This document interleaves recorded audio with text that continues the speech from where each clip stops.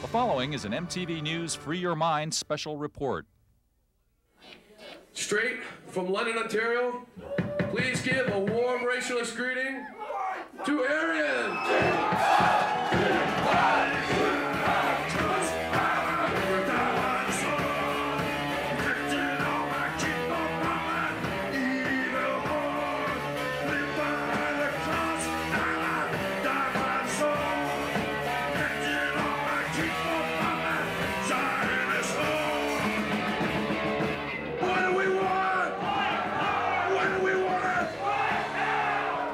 I'm gonna take a gun, I'm gonna put a bullet in the gun, and I'm gonna shoot him in the head. Is that a race? But dang! End of race mixing. You may have noticed over the past year or so that a frightening new wave of hatred seems to be sweeping the Western world. It's being spread most visibly by gangs of violent, race-baiting skinheads who express themselves with bats and fists and who take inspiration from a ferocious strain of punk rock called oi music. To cover this story, we talked to skinheads and the people who oppose them in England, Germany, Canada, and the United States. We visited their homes and their clubs and followed them through the streets that they stalk in small but growing numbers. For the next half hour, you'll see what we've seen and hear what we've heard, the sound of hate rock.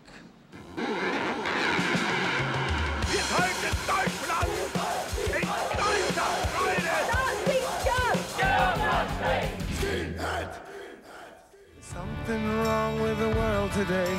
I don't know what it is. Something's wrong with our eyes. We're seeing things in a different way, and God knows it ain't his. It sure ain't no surprise. We're living on the edge. With the crumbling of European communism in 1989, long-suppressed right-wing nationalist passions flamed to life, spreading ethnic, racial, and religious hatred across the continent and fueling fires of intolerance in the United States as well. Sieg Heil! White power! Hail the hammers! The foot soldiers of this movement are violent right-wing skinheads, beer-swilling thugs in boots and braces with closely shaved heads who announce their intentions with menacing looks and baseball bats. We're sitting in Denny's, and this guy comes up to us and throws a Hitler sign in. We didn't say a word to him. And all of a sudden, he just like pulls out a bat and just come charging in. And everybody was behind us. We pushed everybody in, and we just scattered. Everybody scattered. At some points, you do have distributed violence. That's fact. That's just nature. In America, the skinheads mag immer kämpfen und so. Es ist richtig, es ist wahr. If somebody wants something from me, I'll hit him in the face. That's the way it should be. Skinheads may look alike, but they differ significantly. Some neo-Nazi skins wear their politics all over their bodies, right down to their Doc Marten boots, a notion that non-fascist skins find ridiculous. I have white laces. White laces mean white power. For me, but not for everybody it means white power.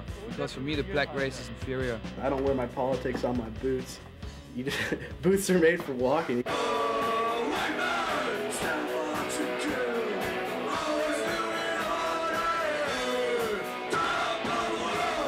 It's important to note that not all skinheads are racist or anti-Semitic. In fact, one branch, Skinheads Against Racial Prejudice, or SHARPS, is totally opposed to its hate-mongering skinhead brethren. Hello out there. If you are a racist, we would greatly appreciate if you change your politics and realize— Get out of our scene. And realize that all people are equal and we were all put here by whatever for the same reason, and hating each other is just going to make things worse and make time drag on, so please stop it. I'd love to shake your hand, but if I have to, I will hit you. Like the original skinheads of the 1960s, Sharps like vintage black soul and reggae music, especially Jamaican-style ska.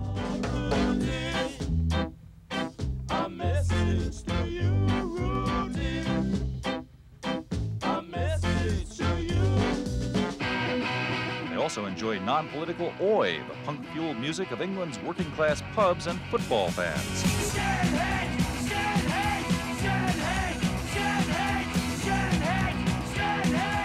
Ska and oi musically are very different, but oi was when skinheads decided they wanted a more upbeat, a faster, a louder, a more angry sound. Oi started out as like non-political, but it wasn't racist either, and you know, we never meant to be racist.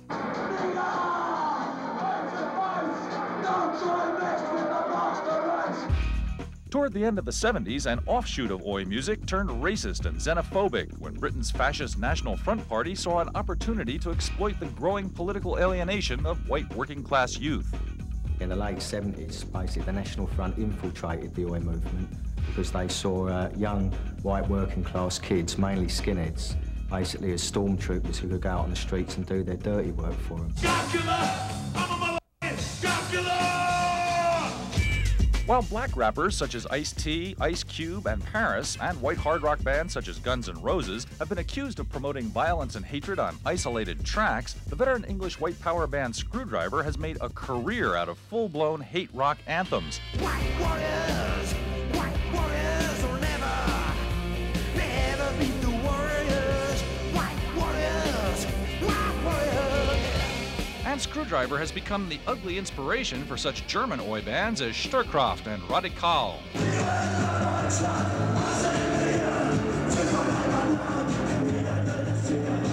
And American racist groups like Bound for Glory and Aggravated Assault. Name of the band's Aggravated Assault from Atlantic City. Skinhead rock and roll band, got a political message set to rock and roll music. Wir können daraus eine Lehre ziehen.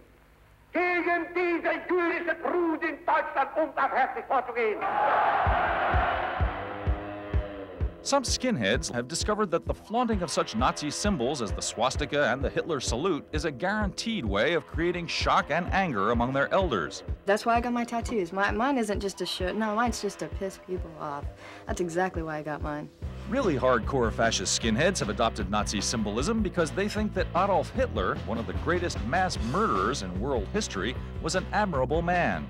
It says Hitler was right, and actually he was right because he wanted an all-pure nation, which that's what mainly most skinheads that I know are fighting for, is an all-pure nation, an all-white nation. That is a hanging Jew, which represents what did not happen in Auschwitz during World War II.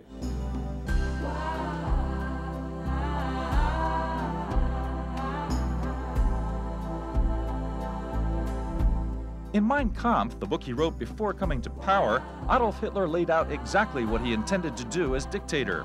Implicit in Hitler's rantings is what came to be known as the Final Solution, a program of highly organized mass murder that resulted in the extermination of millions of Jews and was testified to by captured documents and by top-ranking Nazi officials themselves. This was the canisters that held the Zyklon B gas pellets that were used in the gas chambers to murder the innocent victims of the Nazis. You know, when you look at this room, it's very hard to comprehend why it is that there are people in the world today who spend a lot of time and a lot of money from extremist right-wing sources denying that the Holocaust actually took place. Heil Hitler! Hail victory!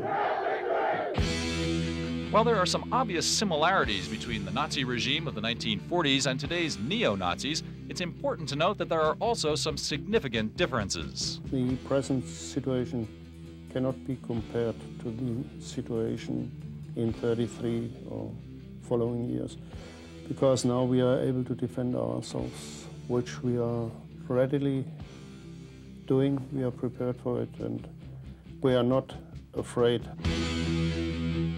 The hundreds of thousands of voices that once cheered Adolf Hitler and his criminal minions here in Nuremberg are silent now, but elsewhere in Germany, new voices of hatred and intolerance are being heard, and we'll be taking a closer look at them in just a moment.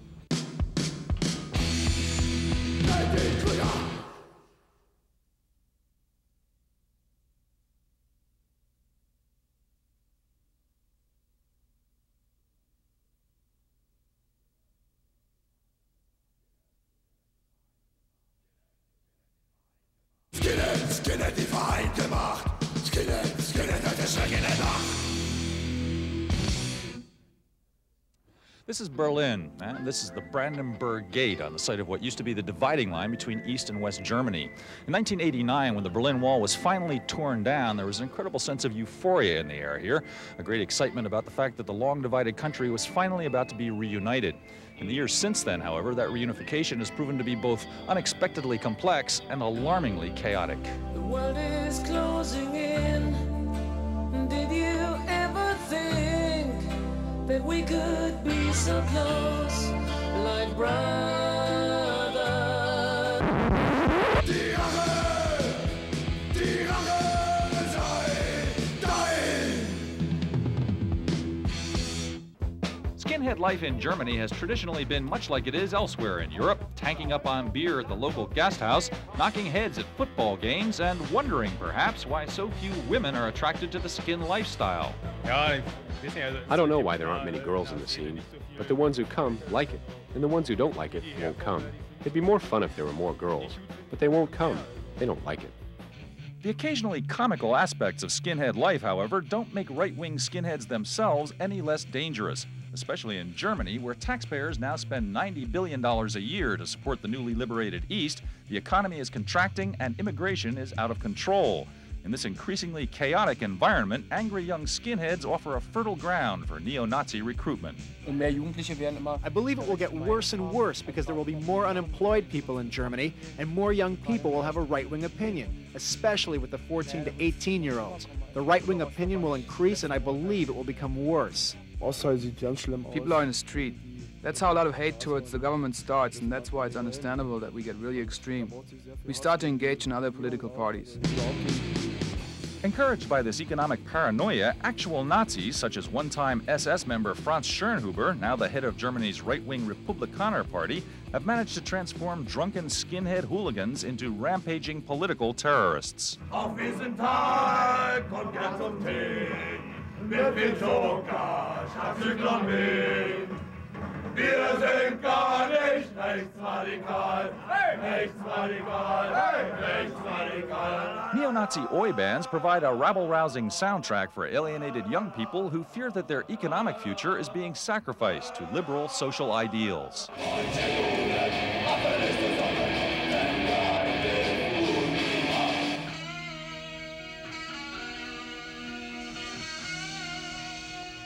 Until recently, the German Constitution required that all immigrants seeking political asylum had to be allowed into the country and housed and supported until their cases could be heard.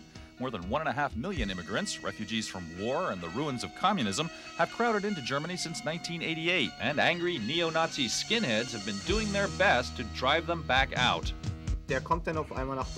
All of a sudden, they come to Germany and there are thousands of them. And you see all these miserable people sitting on the streets, and they all want money from me. I could puke about that. They shouldn't be here. This is my country. All of this was done by Nazis. They're young guys without hair. I think it is a religion. They believe in the Nazis. They give this sign here, and that means that they are Nazis. They want all foreigners out. They want only Germans here.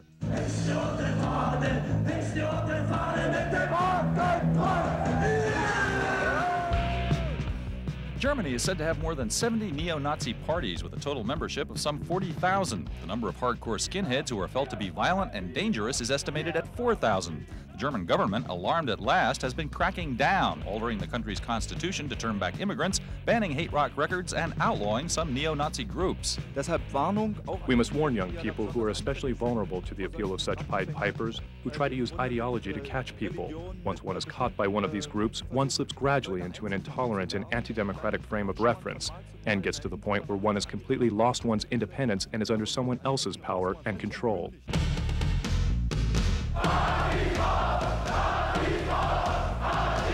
According to a poll taken by Stern magazine, 86% of the German people condemned the outbreak of neo-Nazi violence against foreigners.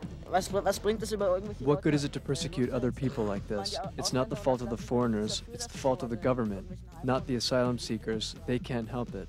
These people, too, are making their feelings known with marches, rallies, and all-star concerts. I follow the Moskva and down to Gorky Park, listening to the wind of change.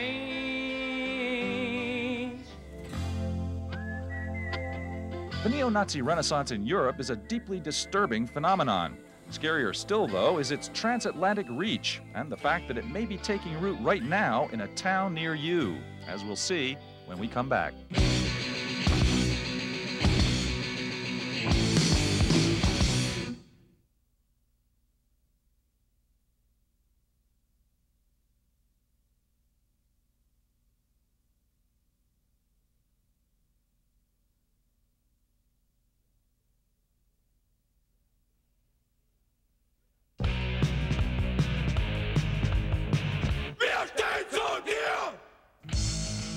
The skinhead world in North America is very similar to the one in Europe, with factions ranging from the anti-racist sharps to the hate-mongering street thugs of such racist organizations as the Church of the Creator, the Northern Hammerskins, the long-established Ku Klux Klan, and veteran race baiter Tom Metzger's White Aryan Resistance. Groups that see as their enemies all non-whites, non-Christians, non-heterosexuals, in short, all people different from themselves. Their neo-Nazi message is spread through newsletters, phone lines, coloring books, video games, and public access television programs.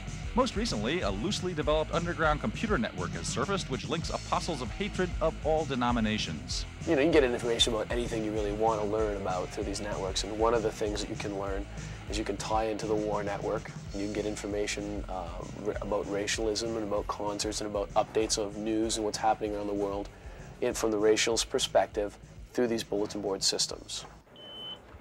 Access level has been updated, folks. We hacked our way into this neo-Nazi computer underground ourselves, and we found that it connects racists not only in this country, but around the world. Here it is, the one you've been waiting for. Homemade gunpowder to nitroglycerin, Rambo arrows to carbide bombs. Get this information now while it's still legal. What else did we learn? Well, how to make bombs and even napalm, how to get a copy of something called the Terrorist Handbook, and how to obtain weapons illegally.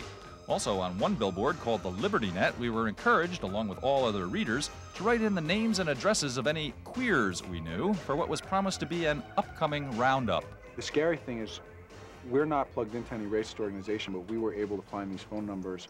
Basically, when I went on and had a chat with the CISOP, he welcomed me in and told me where to look for stuff. So you can imagine that a kid in the Midwest would have the same kind of access and be able to, find out a recipe for a bomb or his local racist organization.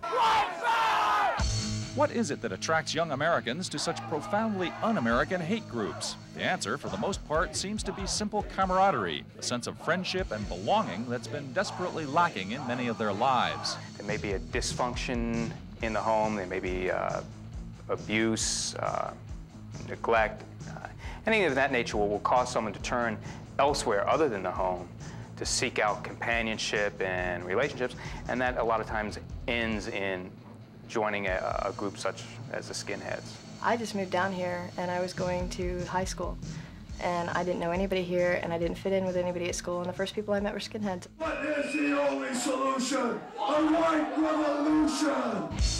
Once recruited into the scene, young skinheads are encouraged in the ways of white power and race hatred by the constant neo-Nazi messages in their music. Strike those! Kill a rebel! Strike those! Into the Jewish layer!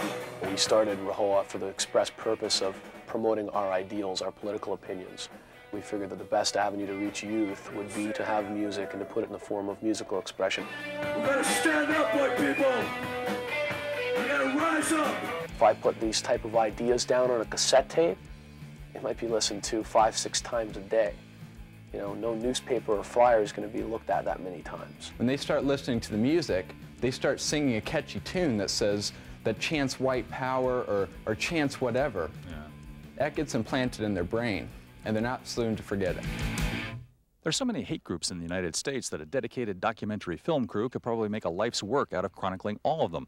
So we've come to Orlando, Florida, where on one street we found a house inhabited by sharps, skinheads against racial prejudice, and just a few houses down the street, a house where the local Grand Wizard of the Independent Knights of the Ku Klux Klan lives with his mother.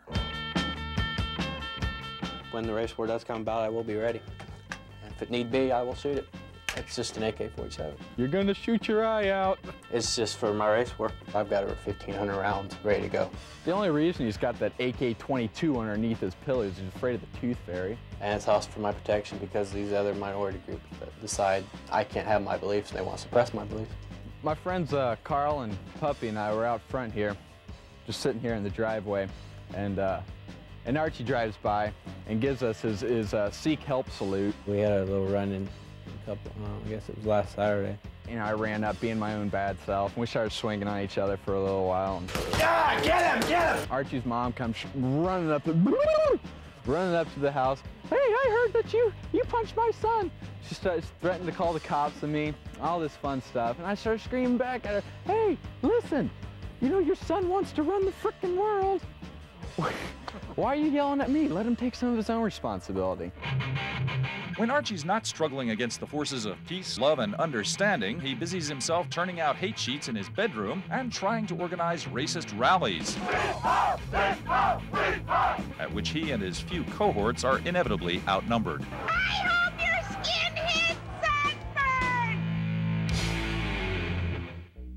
Archie's convictions are deeply held, if only vaguely understood. The Klan's not a violent organization. What is the import of this hangman's noose here on the window? It's sort of ominous looking. What do you have in mind here?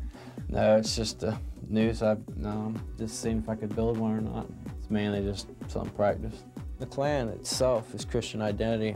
Christian identity mainly to us is just that you believe in God and you believe in our Bible. But I mean, isn't the message of the Bible to like love thy neighbor and all that? Right, to a point. Your neighbor is your brother. Right, love your brother. Your brother's your own race to us. Yeah, but I mean, it doesn't say that. It says love thy neighbor. Right. Could your neighbor is anybody. Your own race. Well, although you have a neighbor across the street who's black. So, right. You know. They stay over there, I stay over here. Mainly we just stand for constitutional rights. Do you think it should be illegal for like a black man to marry a white woman? Yeah, I do, because God was against it.